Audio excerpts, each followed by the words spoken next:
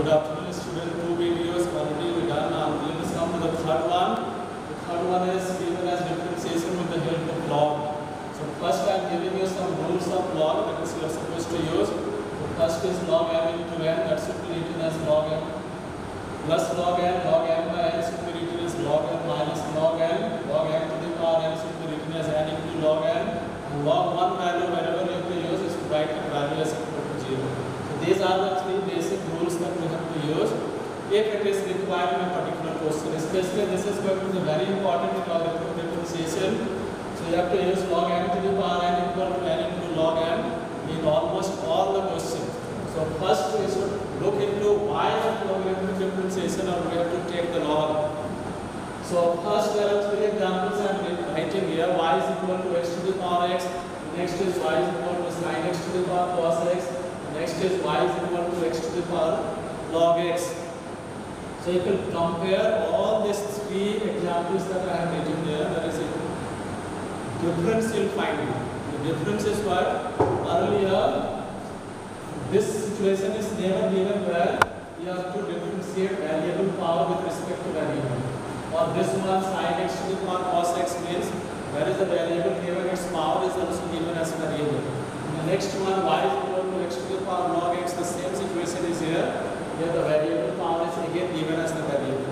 Earlier, whatever question is given to you, in most of the question, the variable's power was given as a constant, like just see that. Y is equal to x square maybe, y is equal to sin square x maybe.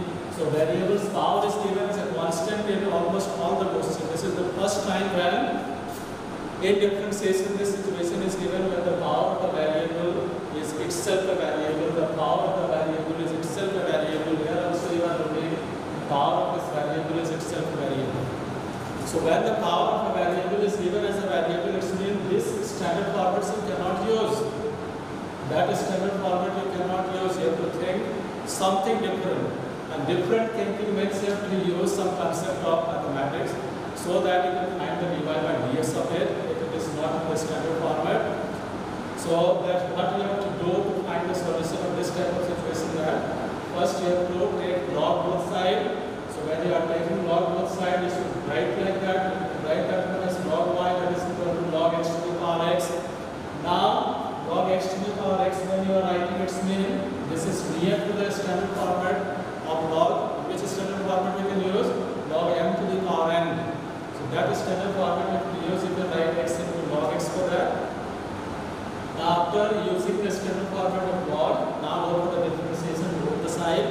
So you can write d by dx of this log y, and that side you can write d by dx of x into log x. So both sides when you are differentiating, write it.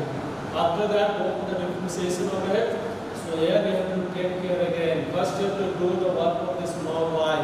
So log y differentiation will be just like log x. You know log x differentiation is 1 by x. So log y differentiation you have to write 1 by y, and then you have to differentiate y with respect to x. So you can write dy by dx of it. That is equal to now in this side again u into v rule you are supposed to use.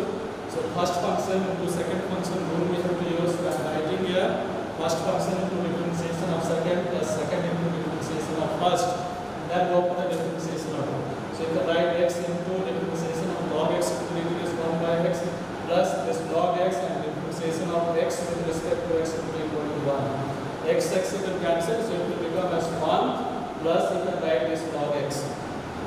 So what ultimately you are getting that 1 by y dy by dx equal to 1 plus log x. So you can write dy by dx equal to y into 1 plus log x. At last you should replace the value of y, and the value of y already given to you as x to the power x. So replace the value of y as x to the power x to find dy by dx as x to the power x into 1 plus log x. So this will be your final dy by dx. So again, once again I am repeating why it is needed to take log. This situation is totally different. Earlier the standard format was given variable's power as a constant. Here the variable power is itself a variable.